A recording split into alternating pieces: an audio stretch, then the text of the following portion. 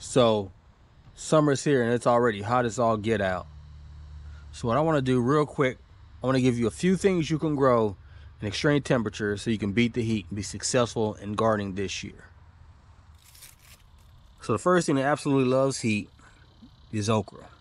There's all different varieties of okra. I can't even begin to tell you which variety this is of okra, but they all seem to do very well the hotter it gets. Now, one of the challenges that we have here in Zone AB is that during the summertime, you could pretty much forget about growing brassicas. You could really much forget about growing brassicas from the end of spring all the way up until, like, honestly, September sometimes, because it's just too hot. However, here's a few alternatives if you do want to grow brassicas that thrive in the heat.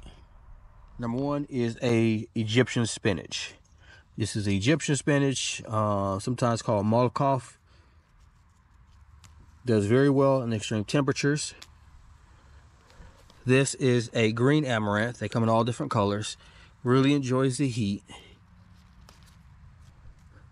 Now, I just started growing this last year, but this is my Malabar spinach. It absolutely thrives in the heat. Just a warning, do not compost it. It will grow back everywhere in places you don't want it to grow. Next, we have a Ethiopian cabbage.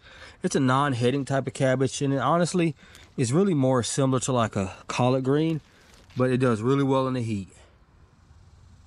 And then there are basil. Now, this is just a typical basil, but there are some there is a lettuce leaf variety of basil that gets very large. You can make great sandwiches with it, but it's a great alternative when you can't grow lettuce.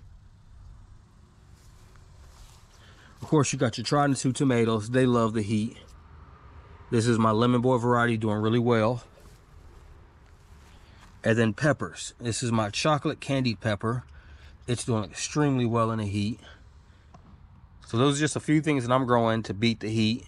My tomatoes, my peppers, and then some of my heat tolerant brassicas. I'll do another video, show you a few other things, but those are things that really thrive in this Texas heat. Remember, gardening don't gotta be complicated or expensive. Just get out and grow some.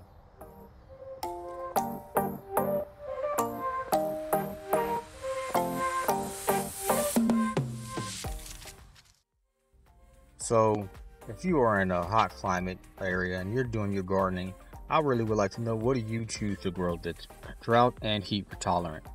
Go ahead and do me a favor, jump in the comments and post your favorite vegetable growing in extreme temperatures.